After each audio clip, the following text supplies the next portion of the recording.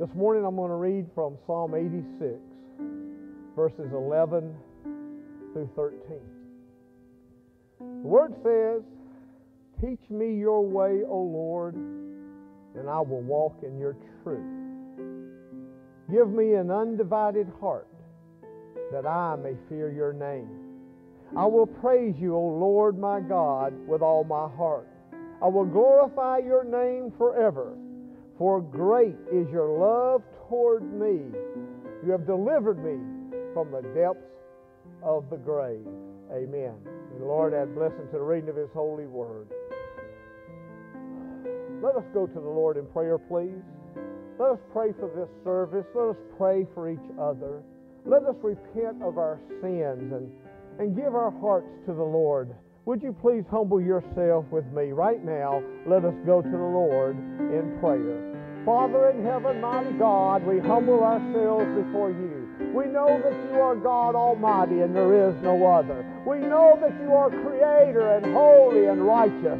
We know, Lord, that we are sinners and we have failed you, Lord. But you have provided a way, and that way is your Son, the Christ, the Messiah, Jesus, who is the Christ. We believe that you are the Son of God. You are God Almighty, and we believe that you died on the cross. You redeemed us. You paid the price. You became our sin. But you're alive today, risen in power and glory, and your Spirit is with us. Holy Spirit, anoint us, Lord. Please, Lord, use us for your glory. May we worship you in spirit. May we glorify you and please you. Oh, hallelujah. Hallelujah. Oh, Lord, have mercy on us. Forgive us of our sins, Lord. Forgive us, Lord. We repent and we come before you and we say, Lord, cleanse us, Lord. Cover us with the blood of Jesus. Please cover us. Please forgive us and have mercy on us. Lord, I pray, Lord, for every soul, every family that hears this message, Lord, and hears this service, Lord. Lord, please be with us, Lord. Touch our hearts. Touch our minds. Let us draw near to you. Lord, we are in your hands, and we gladly and, Lord, we thankfully put ourselves right there, Lord, in your hands. Deal with us, Lord, because you are a merciful, loving God. If we need conviction, then convict our hearts. Lord, if we need you, Lord, your joy, give us your joy. Give us your peace, Lord, for your glory. Let us now come into your presence. Let us worship you in spirit. Let us give you all the glory. For, Lord, you are our God, and we are your people. And it's in Jesus' name we do pray. Amen. Praise the Lord. Now we're going to sing Praise to the Lord, the Almighty.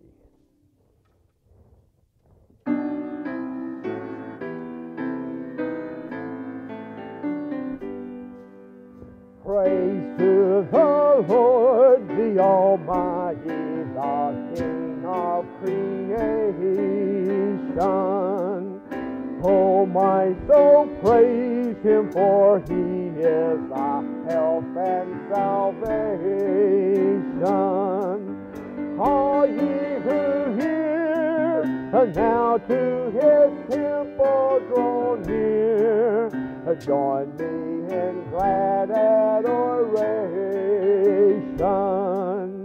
Praise to the Lord, who o'er all things wondrously reigneth, shelters thee under his wings, yea, so gently sustaineth. Hast thou not seen how thy desires ever have been granted in what he ordaineth? A praise to the Lord, oh, let all that is in me adore him. All that have life and breath come now with praises before him. Let the amen sound from his people again. Gladly for we adore him. Amen. my Savior loves me.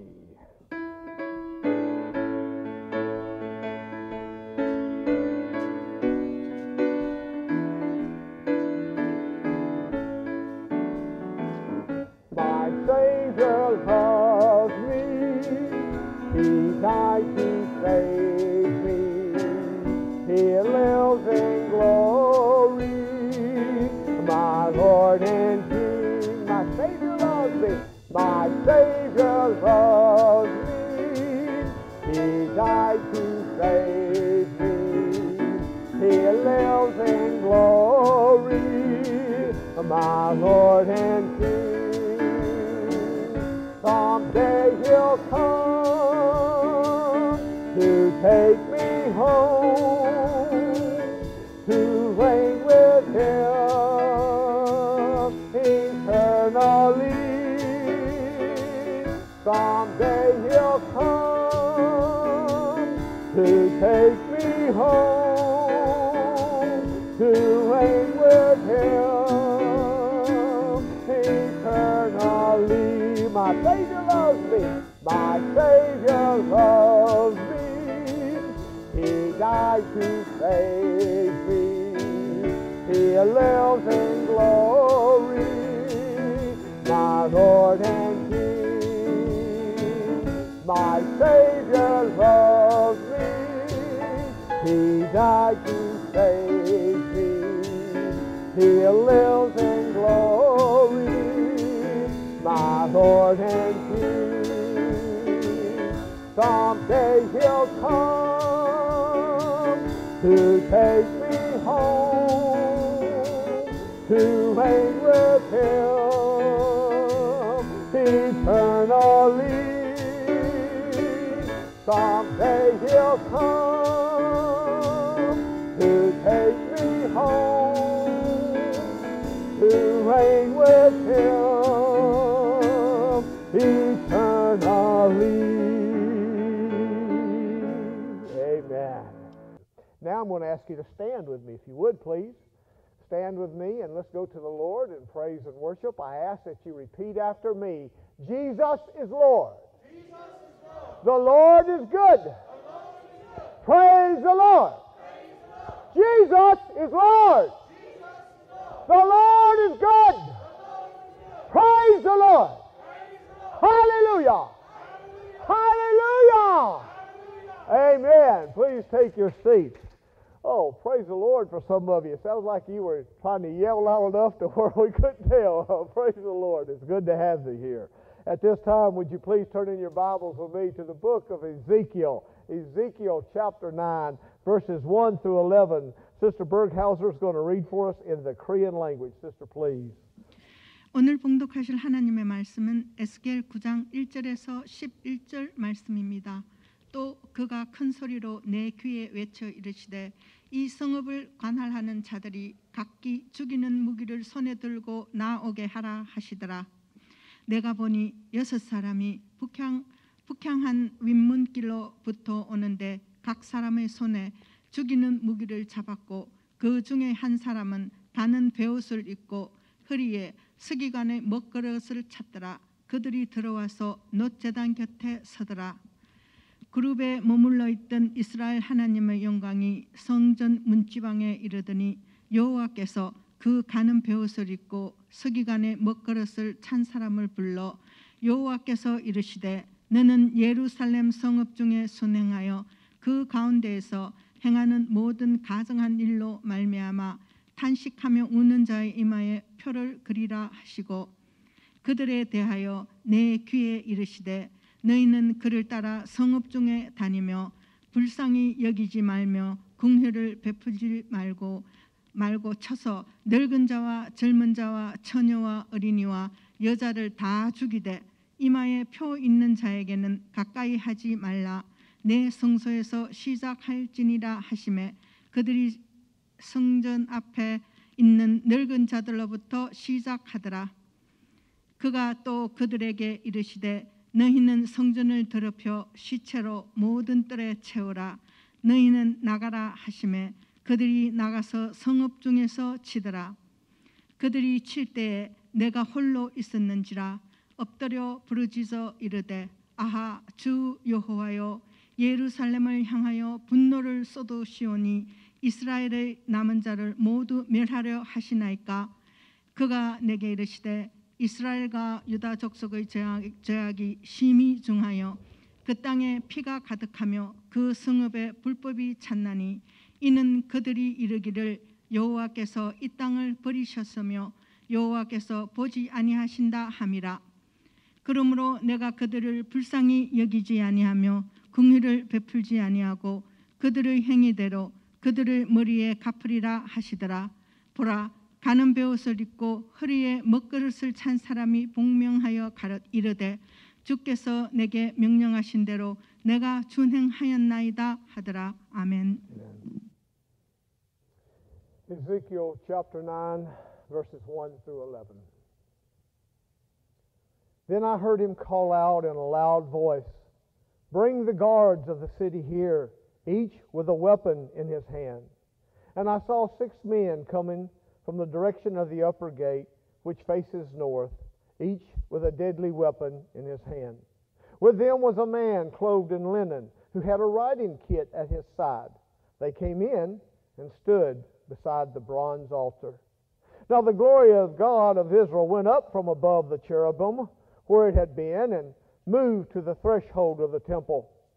Then the Lord called to the man clothed in linen, who had the writing kit at his side, and said to him, "Go throughout the city of Jerusalem, and put a mark on the forehead of those who grieve and lament over all the detestable things that are done in it."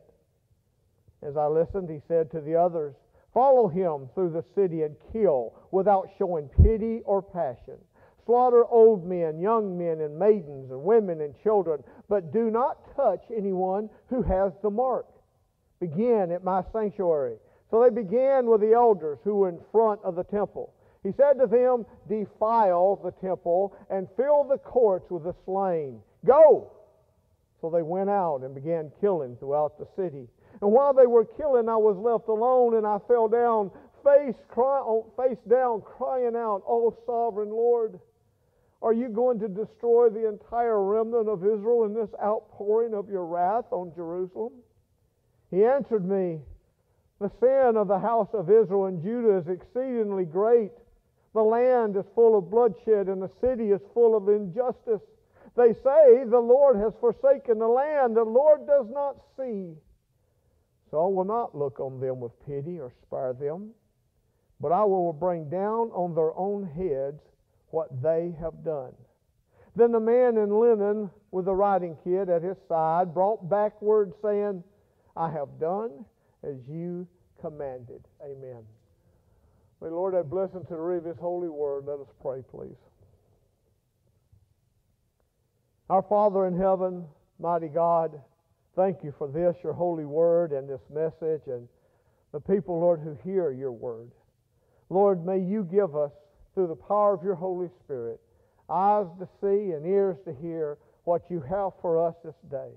May this message glorify you and accomplish your good and perfect will. Lord, we want to please you. We want to come into your presence. As unworthy as we are, Lord, we claim the blood of Jesus.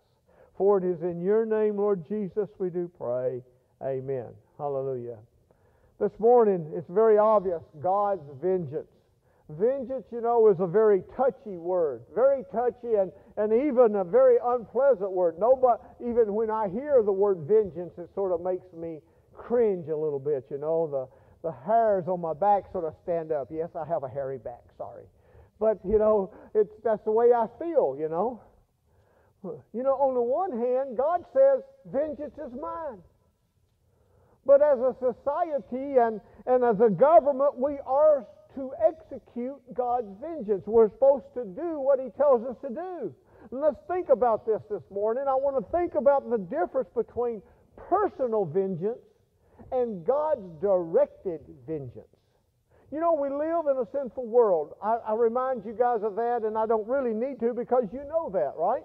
Because we know that people all over the world are being murdered all around us, even close to us. So many murders, it seems like, happens in our area. Thank God we're not like as bad as some places, but one a year is one too many.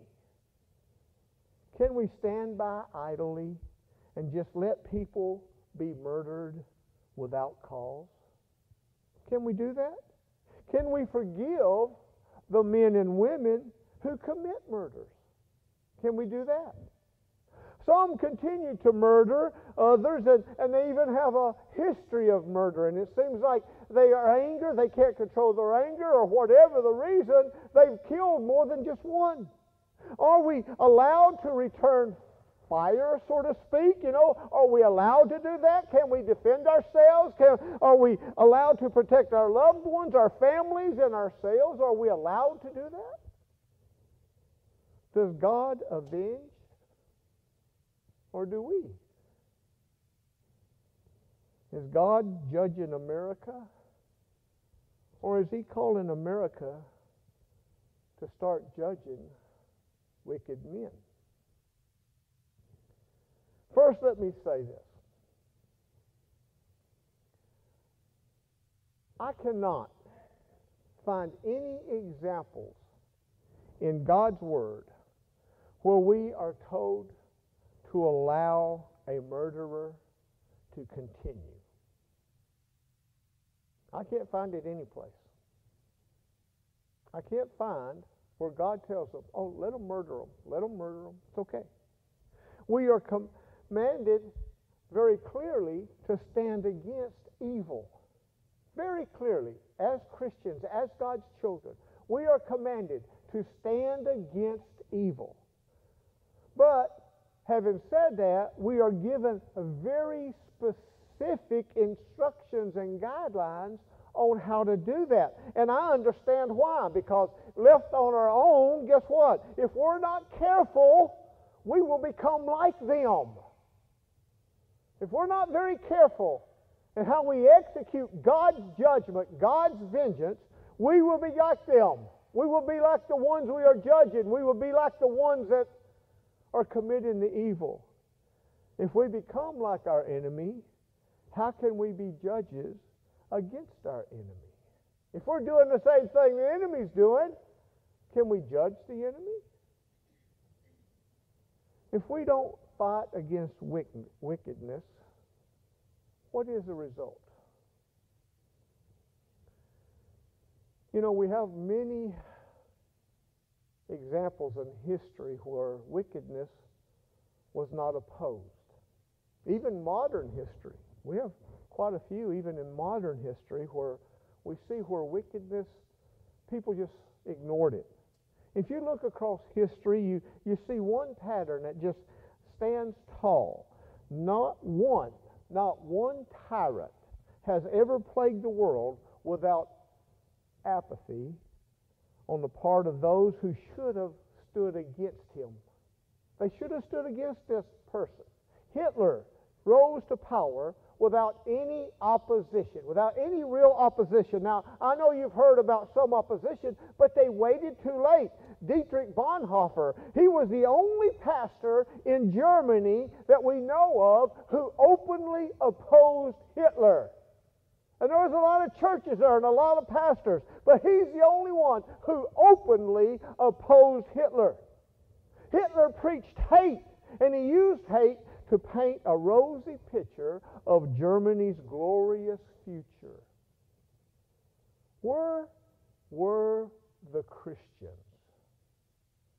How could the Christians stand by and let them mistreat the God's people, Israel? How could the Jews, how could Christians let that happen? How could they let hate be so dominant? How could the Christians who went to church and preached against it, how could they allow it to happen? Where were the Christians? They either sided with Hitler and they believed that, they were enlightened and maybe they were fooled, or they were just silent. Just silent and said nothing and let it happen. Hitler rose to power only because he was unopposed until it was too late. By that I mean it was too late because he had so much power, he couldn't be stopped. By the time he had the power and some people tried to oppose him, it was too late. Brothers and sisters, evil never stays within its boundaries. Evil always gets bigger and bigger. If it's not stopped, evil always grows. Righteousness, on the other hand, doesn't grow like evil does.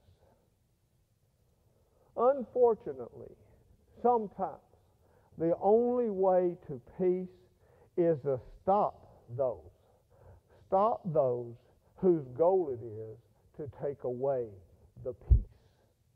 Jesus said, "Blessed are the peacemakers, for they will be called children of God." Who is the peacemaker? Who are these peacemakers that Jesus is talking about? In the glory days of Israel, there was one that stood out. He was a warrior, and his name was King David, and he was used by God to give Israel peace by actually defeating the troubling nations around them. All the nations that were against the Jews, all the nations that were trying to hurt Israel. God used David to destroy them, to conquer them. David killed Goliath and defeated countless enemies of God through battle, through death. Yet David was still called a man after God's own heart. Yes, what he could do after that was maybe limited because he was a man of blood, but he still had God's heart. And God used him and put him in the right place at the right time. Hallelujah. It was David who wrote in Psalm 29:11, he said, "The Lord gives strength to his people. The Lord blesses his people with peace." He also wrote in Psalm 34:14, "Turn from evil and do good. Seek peace and pursue it." And Peter quoted that scripture in 1 Peter 3:11. God gives strength to the righteous people, and He gives that strength to us to stand against evil and establish peace. Blessed are the peacemakers. Peace is not the absence of war. Now, I know sometimes we get confused a little bit on some words, but let me tell you, peace is not the absence of war. People living in fear have no peace. They may not be at war, but there's no peace because they're afraid. In fact, today, some of you are afraid. Do you figure you have peace? Do you feel like you have peace because you're afraid? What are you afraid of? I don't think being afraid to live my life, afraid to live and do what God's told me to do, I don't think there's much peace in that. What do you think? We don't need war. Don't have to be a war to have no peace. Look back at the great tyrants and the murderers of history. Wickedness always grows and spreads if it is tolerated and not stopped. When wicked men become strong, how do we deal with them? How do we stand against them without becoming like them? That's a very hard question to answer sometimes. How do we deal with evil people, bad people, without being bad ourselves? Well, first, let's make sure we get some facts straight. Whose vengeance are we talking about? Whose vengeance? God says that vengeance belongs to Him. Belongs to Him. God said in Deuteronomy 32:35, "It is mine to avenge, I will repay." That's what God says. very clearly. There's no translation problem there. God says His is to avenge, and His is to repay. There's no translation problem. Romans 12:19 says, "Do not take revenge, my dear friends, but leave room for God's wrath, for it is written, 'It is mine to avenge, I will repay,' says the Lord." Paul knew exactly when he wrote Romans, he knew exactly what God had said when it comes to vengeance. Now, we've all heard that before. We've all read the Bible's command that vengeance belongs to God. Haven't we? I didn't tell you something you didn't already know. However, in Romans 13, we are taught something more. We are taught to honor the governing authorities, and that it is government's God-appointed rule or role to uphold righteousness and judge wickedness. Now, did you hear what I just said? We are to pray for the government. The government is put there by God. He appoints the government, and it's government's role to uphold righteousness and judge wickedness. The Bible clearly tells us that that authority that the government has is appointed by God. And the government is God's minister to execute His judgment and His wrath against evil and evildoers. The Bible makes a very clear distinction between personal vengeance and governing vengeance. Personal vengeance, government vengeance. Personal vengeance, just throw it away because there's no such thing. Belongs to God or the government. The government. You and I, we do not have the right to place ourselves in God's role. You and I, we don't have the right to do that. We don't have the right to judge and execute wrath against anyone. I do believe we have the right to protect ourselves. God's given us the right and ability to do that, to protect ourselves, but He does not give us the right to avenge. Does an individual have a right to execute justice against evildoers? Do we have the right? Well, not according to God's Word, we don't. No, we do not have the right. However, a government has been appointed as a minister of that responsibility. In other words, you don't have the right to avenge anything or anyone, but the government has a responsibility to do so. If this was not true, then really the Bible would be a book of anarchy, if you think about it. If this wasn't true. Without government accountability, there's no rule of law, and wickedness always abounds. If you ask me, it's really irrational and unbiblical to allow evil to oppress and destroy. We also must ensure that we're not the ones that's being judged. In the Bible, we see that God frequently uses wicked authority to judge those who abandon righteousness. That's an important statement. I hope you understood it. God uses often wicked authority to judge those who abandon righteousness. Just like when the Babylonians, they attacked and overcame Israel. Babylon was not a godly nation. God used their wickedness, used them to inflict His vengeance on His people. Evil only stands when righteousness is abandoned. Before anyone has a right to demand justice, they must first judge themselves. Judge yourself. Judge yourself.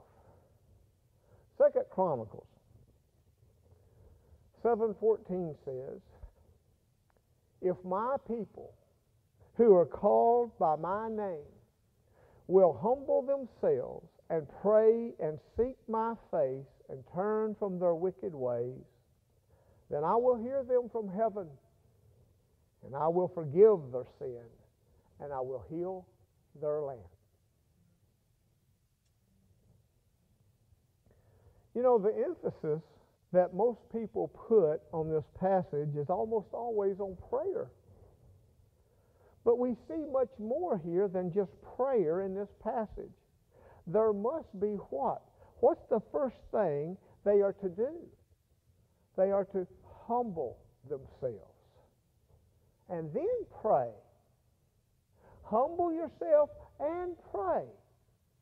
You can't pray effectively unless you're humble before God. There must be humility. There must be a self-examination leading us to repentance. We must judge ourselves before we are in any position to address the sins of an enemy. Where is humility? I hear people say, oh, we're strong and we are united. But I don't hear many people say, we have sinned. We repent. We need God's strength. Most people have lost the ability to see their own sinfulness.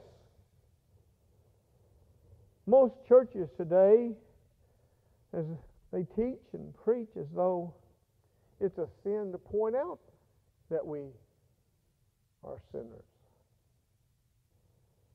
They say, doesn't preaching sort of heap guilt on people? Well, I think on the contrary. Sin only produces guilt if we refuse to surrender to the Lord Jesus Christ. I know I'm a sinner. I know I sin. I know I fail God every day. And I truly feel bad about it.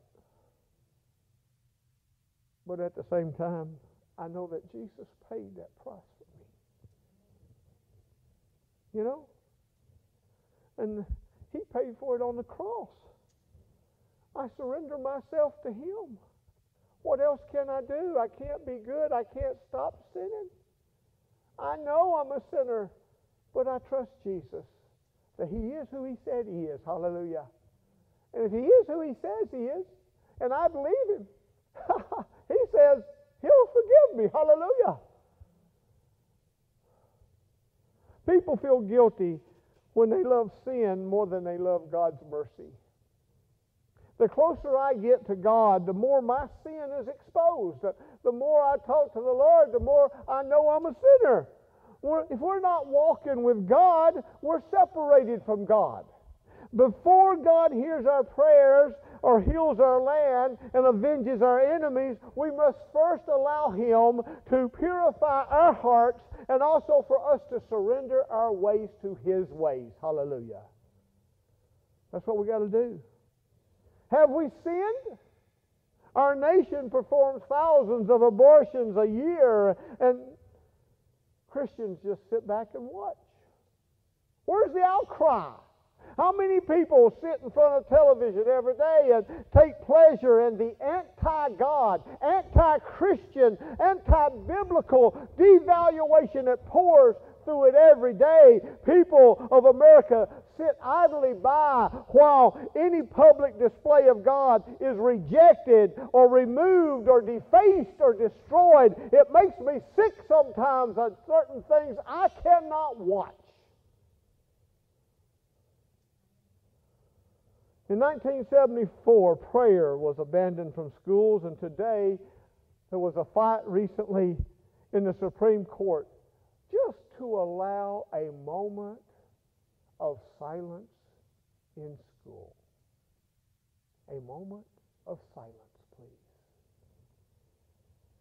It was argued for this, and kids, they said, well, if we have the silence, and some kids, they might pray during that moment of silence, and that wouldn't be fair to those who don't pray.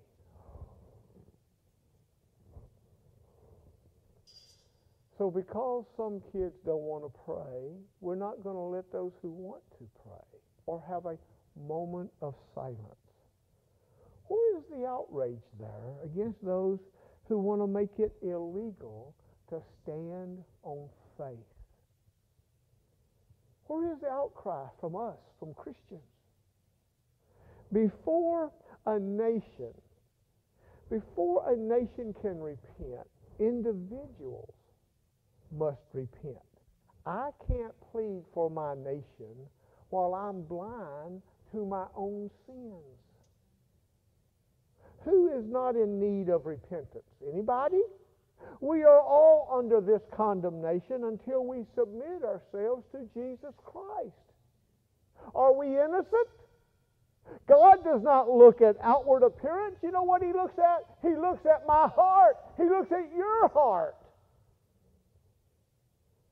As Christians, we should strive toward perfection. In fact, I'll tell you right now, if you're truly a Christian, a real Christian, not just one that says a Christian, but you're really belong to God, then I know, you know, that you strive to be perfect. You want to be. I didn't say you were, because you're not.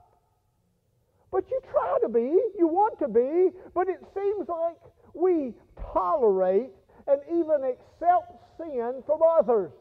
Today, there is even a little bit, just a very small distinction between the church and the world. Practicing sin and accepting sin apparently seems there's very little difference, if any, or no difference at all in God's eyes. Practicing or accepting are the same. When God judged Israel, He told the prophet Ezekiel to behold all the wicked things that the people were doing. Then God called the wicked nations around Israel to prepare to attack. God said in verse 4 of our text today, says, "Go throughout the city of Jerusalem and put a mark on the forehead of those who grieve and lament over all the detestable things that are being done in it." Didn't He say that? So who were the only people who were counted as righteous? Not those who didn't practice sin. Please understand what I just said. Not those who didn't practice sins, it was those who did not practice, and not only did not practice sin, but they grieved and they lamented over the sins that the people were committing. Think about that for a second. Have we cried over this nation's fall from morality? How much time do you stand in prayer crying out to God about our nation and the pitiful situation, pitiful way we are? Do we mourn over the innocent children that the nations that were slain in the womb? Do we cry for those babies that we are killing legally? Does it matter to you? Do we mourn over the sins that are committed in our nation? Our nation is turning from God. Do we cry and mourn over this nation? We justify ourselves because we say, well, Lord, it's not me. I didn't do it. I'm not doing it. I'm not killing any children. But God judges the intent of the heart. I can say, well, I justify myself because I've never murdered anyone. Have you? Lord, you know, I've never murdered anyone. Okay, so I hate a bunch of people. Are we not guilty? Are we not guilty if we hate people? Are we? I'm no different than the one who commits the act. I may not steal, from people. I may not rob a bank. I may not take your money. I may not take your car. I might not take your wife. I may not take anything from you. But if I think about it, if I want to do it, if I covet it, do I cheat? Am I guilty?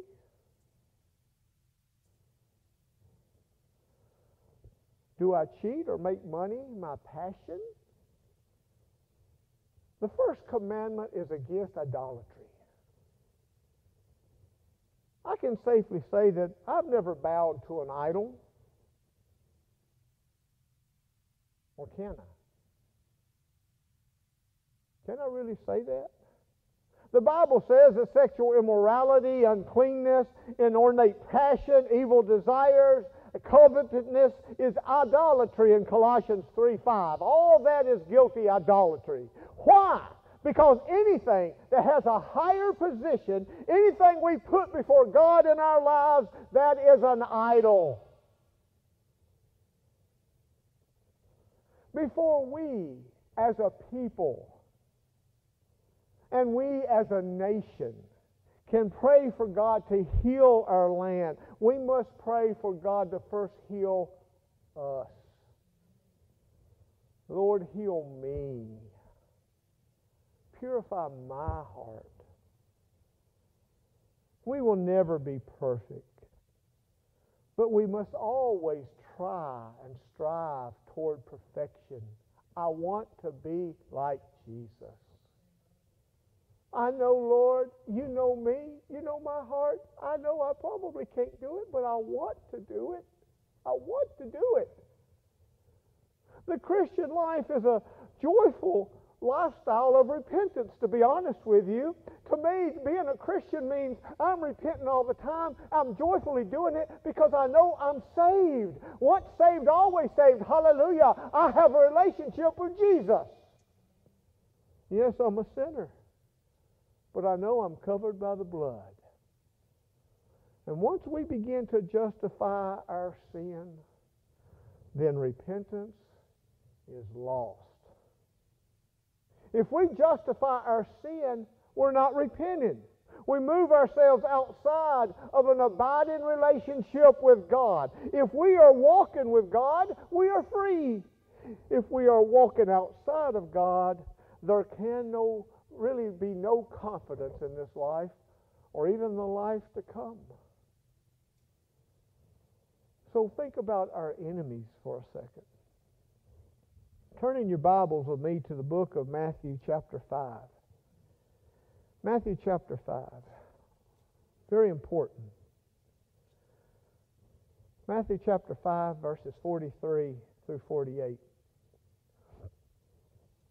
Follow along as I read Matthew 5, 43 through 48. You have heard that it was said, love your neighbor and hate your enemy.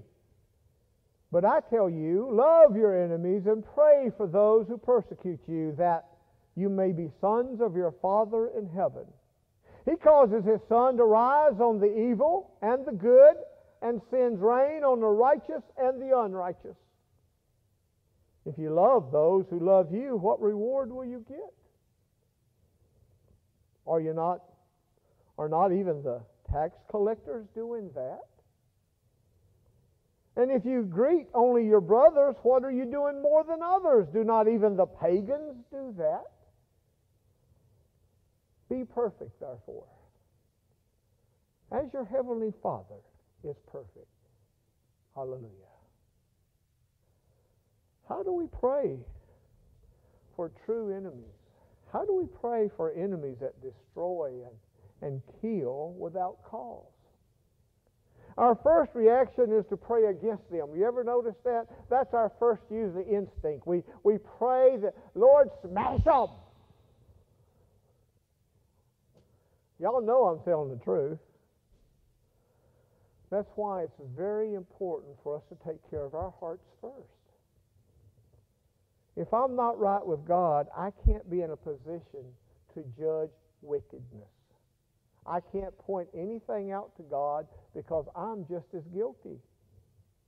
If I become like my enemy, if I'm full of hate, if I'm full of wickedness, who will God judge?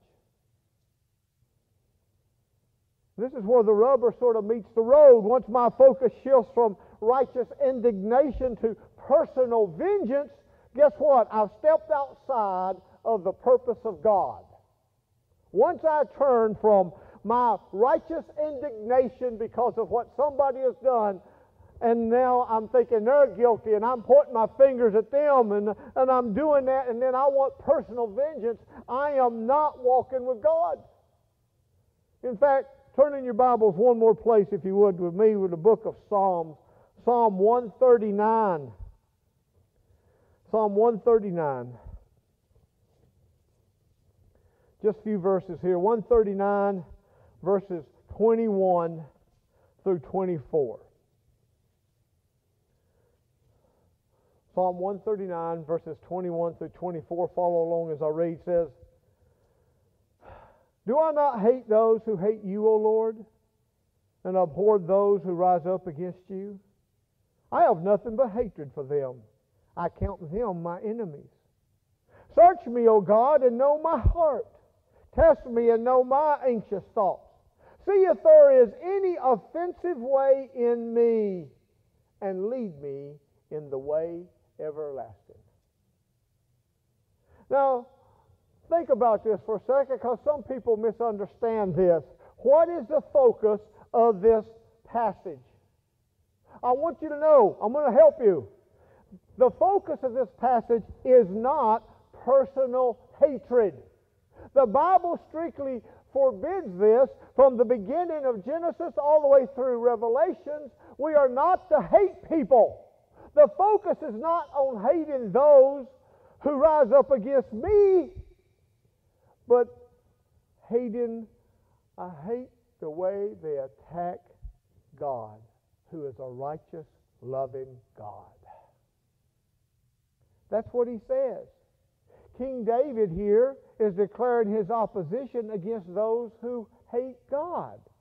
It is not a personal hatred, but it is what I would call a perfect hatred.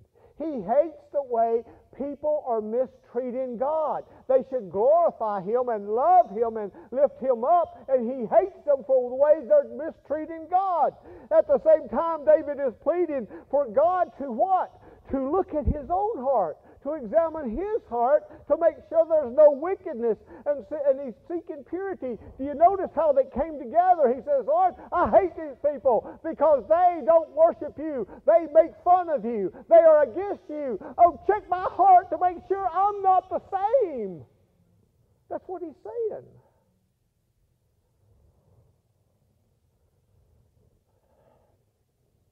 Examine yourself.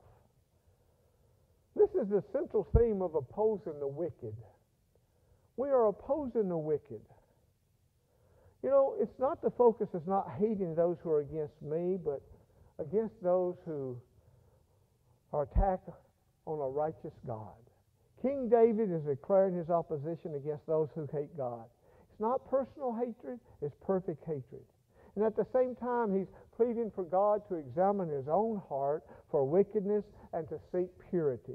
And this is a central thing here, really, of opposing wicked people. Examine yourself. Let God search and reveal your motives. Repentance is being led into God's ways and leaving your ways behind. Only then can we deal with wickedness. The focus is solely on God and not on ourselves.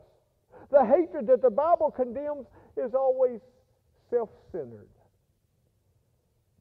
When our hatred is self-centered, the Bible condemns us. God's Word condemns us.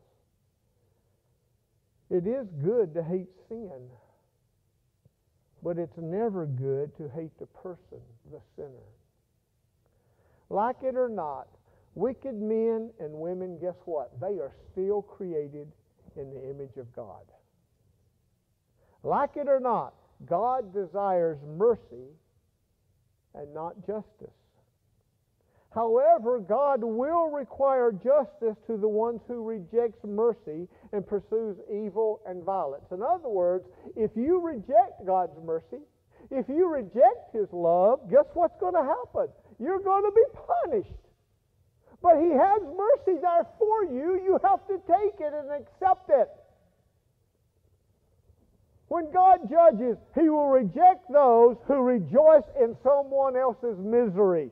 I know that we think very badly sometimes. So Proverbs 24, though, Proverbs 24, 17 and 18, it says this, do not gloat. Do not gloat when your enemy falls, when they stumble. Do not let your heart rejoice, or the Lord will see and disapprove and turn His wrath away from them. Even if someone personally harmed me, I don't have the right to rejoice over their misery or trouble. That is so hard for us to do, isn't it? Somebody hurts us and something happens bad to them. What's the first thing we do? Woohoo! Because we're evil. The reason here is the motive of the heart. Maybe I didn't do that, but I wanted it to happen. You know what I'm saying? It's our hearts that God looks at. If I want to see someone suffer, I am guilty of personal hatred, and I am too proud to see my own sins. Think about that statement I just made. If I want someone to suffer, I want them to suffer. I want them to have a hard time. If I feel that way, then I'm too, and I say to myself, I'm okay. I'm too proud to see my own sins, because we should never feel that way toward anybody. If I want to see someone stopped and wickedness judged, then I'm upholding God's truth. In other words, I want that murderer to stop. I don't want him to kill anybody else. Stop him, Lord. Then that's okay. That's what we're doing. We're upholding God's truth. It's okay to rejoice in victory also, but not in another's fall. For example, you know when Japan, when they surrendered in World War II, what did the Americans do? We rejoiced. Hallelujah. The war is over. Japan lost. The victory had been won, and the world was all of a sudden at peace. But God never condones a in-your-face type of victory. The Bible teaches us that every judgment against man is with a broken heart. God does not desire judgment against anyone. Even our lives, my life, testifies to this. Because if I got what I deserved, I would not be here today preaching to you in this ministry. I would be judged with the full wrath of God. Why did God have mercy? Why did God have mercy? Because God desires mercy over judgment. He does. God loved mercy so much that He paid the penalty for my sin in my place on the cross. God doesn't want to judge me and hurt me. He wants to have mercy on me. And it's the same with you. All of us. He'd rather have mercy on you. Our business is this. Once our hearts are right with God, hate for our enemy will not consume our hearts. And we will have the right perspective. We will hate and stand against evil, don't get me wrong, and then we will be able to be used by God. For many, it will be prayer and sharing God's hope with the world living in fear. Today, the world is living in fear. We should tell them there is hope in God Almighty. God has commissioned our government and its military to be ministers of His justice. It's only natural to be afraid, but many allow emotions to drive their lives, to control them.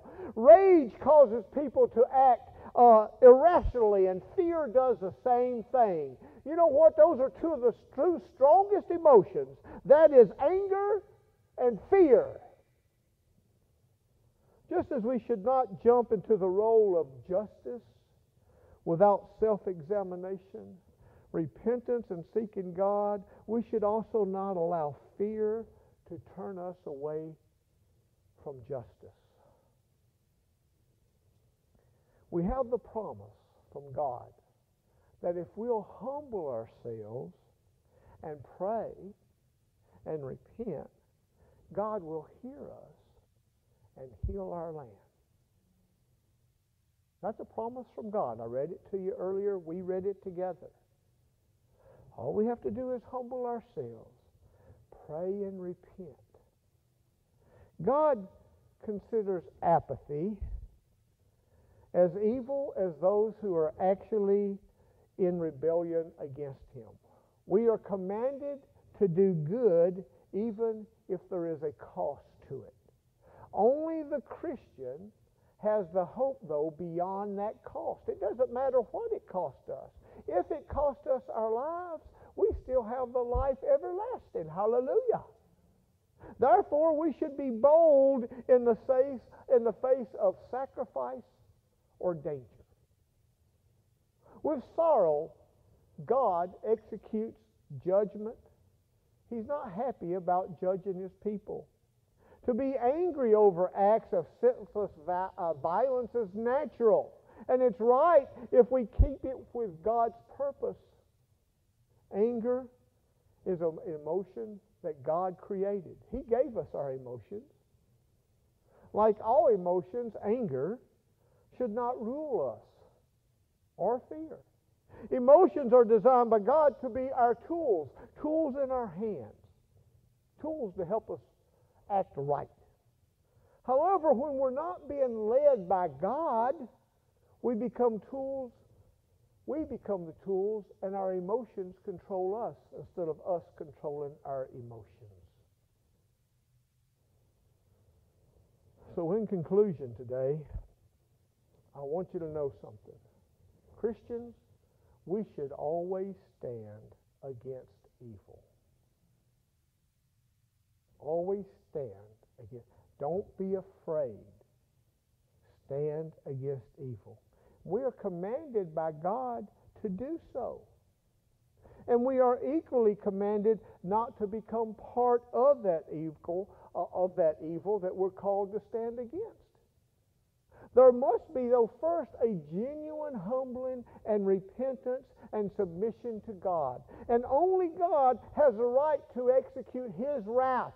If we are executing our wrath, guess what? We are in sin. The focus should always be obedience to God. If we are on God's side, we will always win. Hallelujah. It is possible to separate our feelings from our decision making without prayer, self-examination. It's very impossible to separate our feelings from our decision making without prayer, without self-examination, without repentance, and praying for our enemies. It is God who must use the authority that He has set up in this world to execute His justice. It's Him.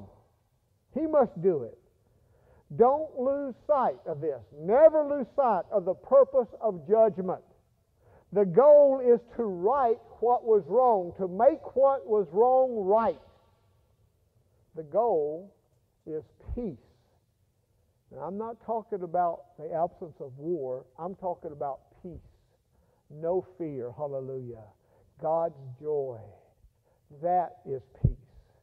The goal is to stand against evil so that righteousness from God can give us His freedom.